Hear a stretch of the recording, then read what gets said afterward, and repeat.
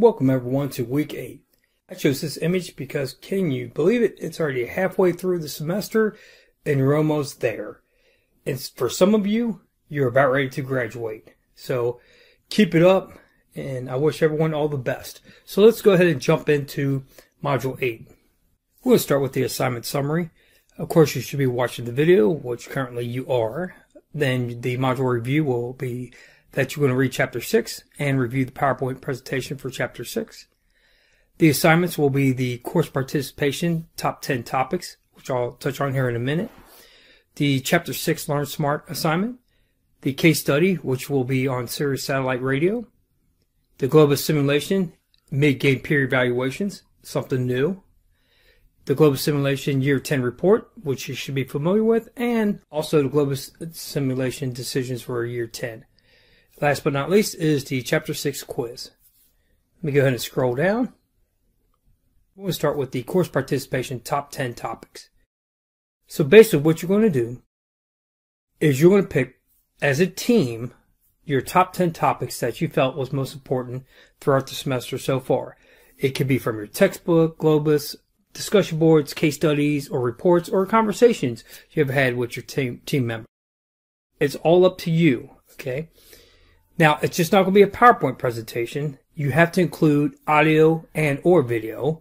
Last semester, most students just did audio. There wasn't too many that did video. It would be nice video, but if you just do audio, that's fine. If you would say, well, what do you mean by audio? Well, very similar to what I'm doing right now.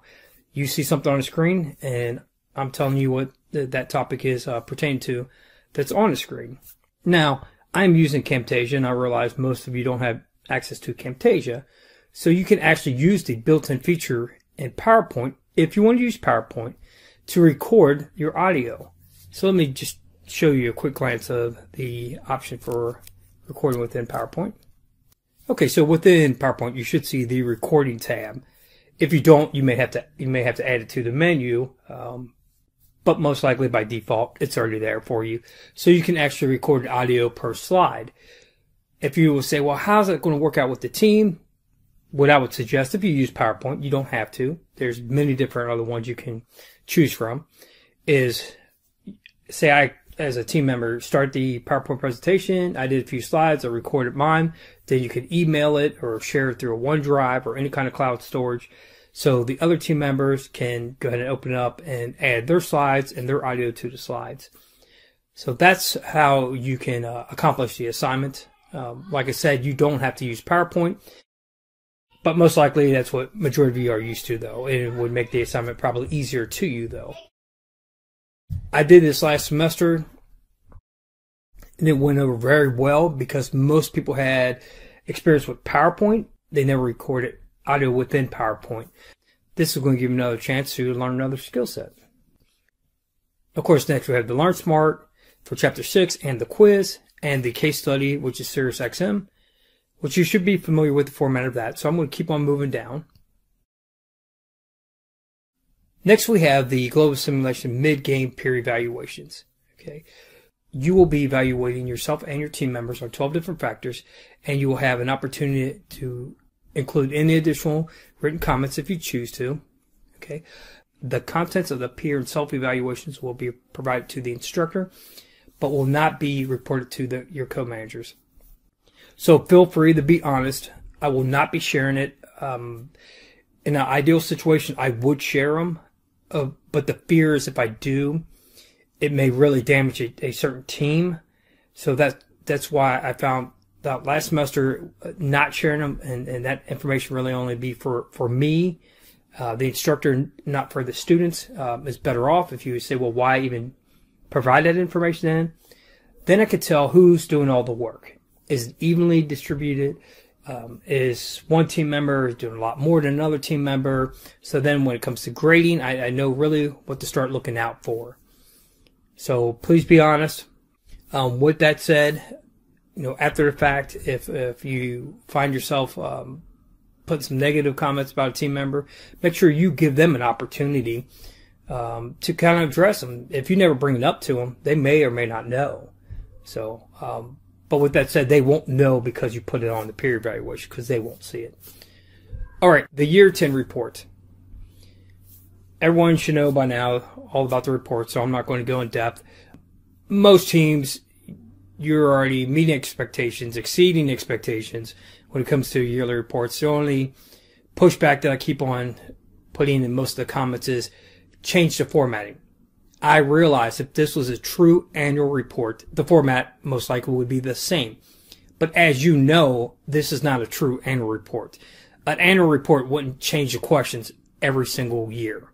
Okay, right now you see there's 7 questions. These are not the same 7 questions you answered for last year. Okay, so keep that in mind. This is not a true annual report. You will complete one of those during year 15. Okay, so the whole purpose of making you change the formatting is to gain experience with different styles. You may work for a company and they may have the formatting, but you may be able to improve it. But if I don't ever have you change the formatting or the style, then whatever they give you, you're just take and run with it. So, but that's the concept of, if you're struggling with exactly what I'm looking for, reach out to me. I provided a few examples to some other teams, so I'm open to that because I never want the assignment to be frustrating. I just want you to be able to focus on it. Last but not least is the year 10 decisions. Of course, by now everyone's got this under control. So let's go ahead and jump into Globus and review year 9. Here we have the results for year 9. As you can see, Company D is still in the lead with 104, but they actually dropped 4 points from the previous year, year 8. Look at the company who's ranked second, Company A. They gained 13 points from the previous year 8. Now they're at 95. Company C is at 93. Company B is at 91. Company E is at 90. And Company F is at 84. So basically there's a 20-point spread from top to bottom. And you say, well, 20 is a lot.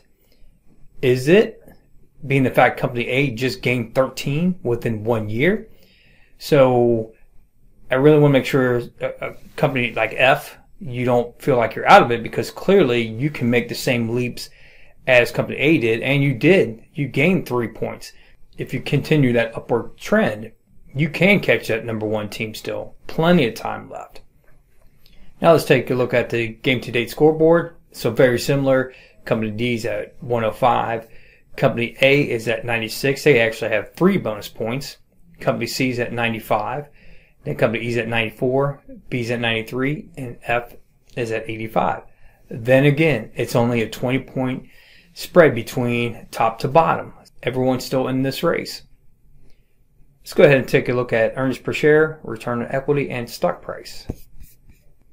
Here we have earnings per share. Company D is best in industry. With that said, everyone met expectations. Great job. Keep it up, everyone. Clearly what you're doing is working. Just continue enhancing on it. Next we have return on equity. Then again, I know I sound like a broken record. Company D is best in industry at 86.1. Everyone else met expectations except Company E. But now if you look at Company E, year 6 they were at 46. 7 they were at 32. Year 8 they were at 24, so they dropped. And then year 9 they went to 28. So what my thought would be is that they're probably implementing some strategy that did make them take a dip, but now they're back on the upswing. So I would not count Company E out. Next we have stock price. Then again, Company D is best in industry at 314.06 cents. Everyone else met expectations. So keep it up. Clearly what you're doing is working.